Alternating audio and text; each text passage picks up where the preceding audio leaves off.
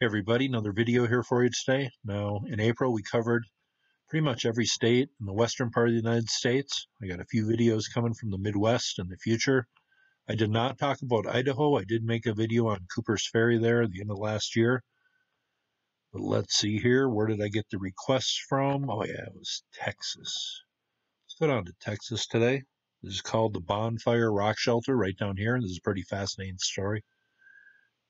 Here's the Rio Grande right here, and the rock shelter is right down here.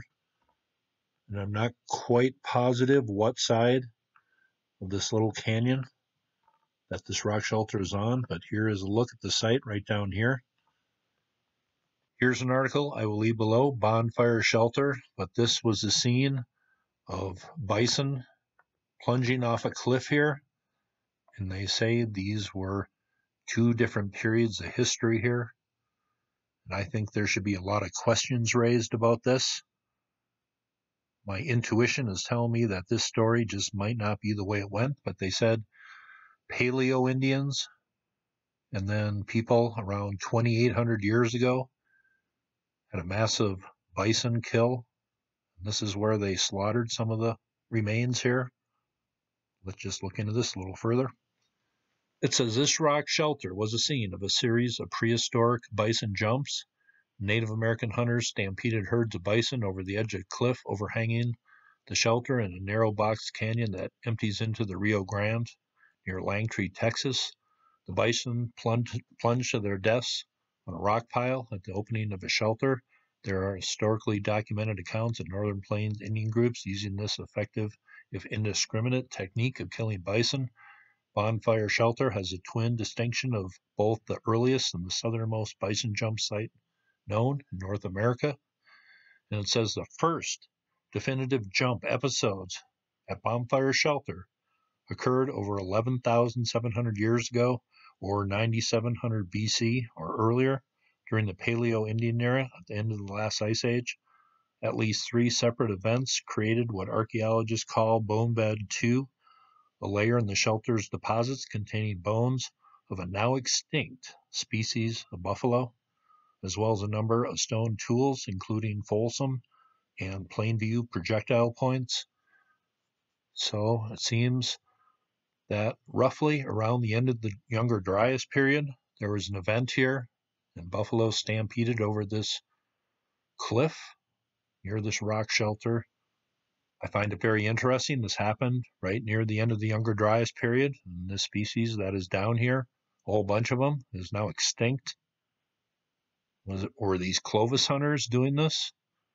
Now, Native Americans down the line, they did hunt animals in kind of a herding fashion, but were they doing this 11,700 years ago or so?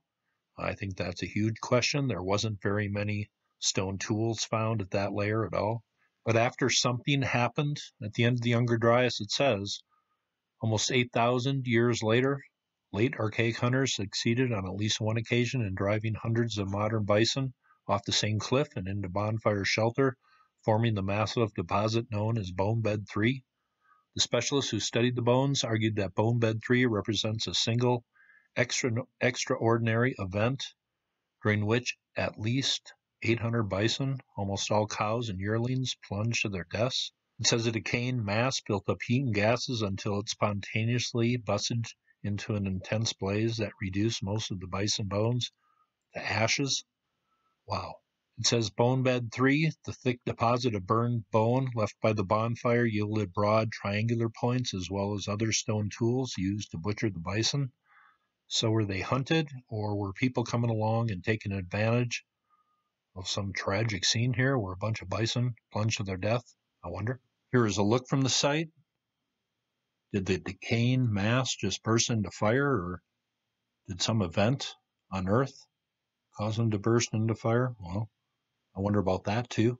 Here's a view from the site where they are pointing out areas that need more protective materials put up. Here is a look at some of the bones here, some of them burnt, fragmented bones from Bone Bed 3. Here is a look at the rock shelter down here. It seems Things were put in place down here, maybe little living areas. At a site very close by, here are some bowl-shaped depressions used for grinding grain of some sort. Here's another look at the work being done at the site a while ago. Here's another look. They're pointing out certain things here, layering. Here it says the view of the central area of Bonfire Shelter from the north, the massive rock pile, fallen root blocks upon which most of the bison fell is visible to the right. Here's a look at that again. I just thought this was very interesting. To sum it up here, it says archaeologists from the University of Texas at Austin partially excavated Bonfire Shelter in 1963-64.